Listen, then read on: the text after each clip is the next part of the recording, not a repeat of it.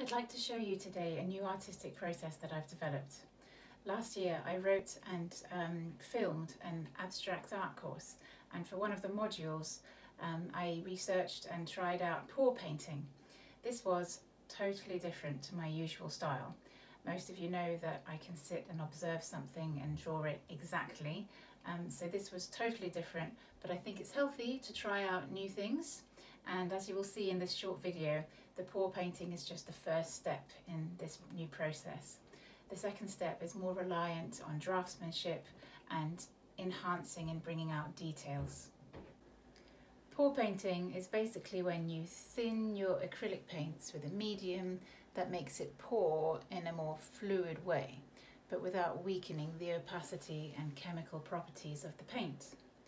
Different colours of paint get added to the canvas in a variety of different ways, sometimes literally poured on from a cup all at once, hence the name. And the artist can tilt the canvas or use a number of tools to achieve visually interesting results. It seems as if you need no artistic talent to do this, but it's actually quite challenging, especially with the consistency and amount of paint that you use and the order that you add the colours together. It is a very tactile, messy and hands-on approach to colour and paint, and like many other art practices, it's extremely addictive and you learn as you go. I've had enough experience now to figure out how to make this technique complement my existing art practice. I've been exploring what I call a more intuitive technique when it comes to my organic, stylized tree drawings and other patterns that are inspired by nature. This painting that you see before you now started with an initial mood board of springtime colours, foliage and leafy patterns. I did a whole series of these, all with similar colours and the nature theme. In this one, I had in my mind's eye a white sky with a forest-like expanse in front of it.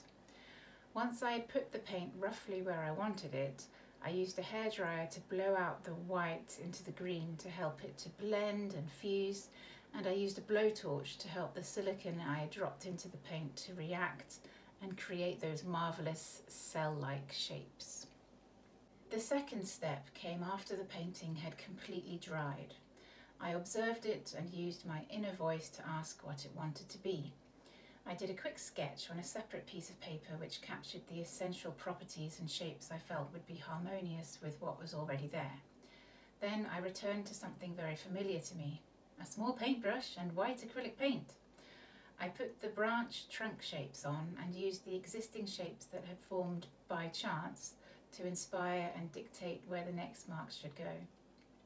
I also enhanced areas that I felt should be darker with dark forest green paint and did my signature wispiness and wavy lines that echo ripples, leaf shapes and waves. I used a touch of white spray paint at the top, which looks a bit like a haze of sunlight and builds atmosphere. It sort of emphasises the way the light floods into the tree and gives it energy, which it then exudes as part of itself. In the same way, I did this next painting, which is my first ever circular canvas. This one has tons of detail and I spent ages just sitting, picking out endless details, streams, channels, and interesting harmonious shapes. An awareness of negative space as well as positive space is essential for this technique to work.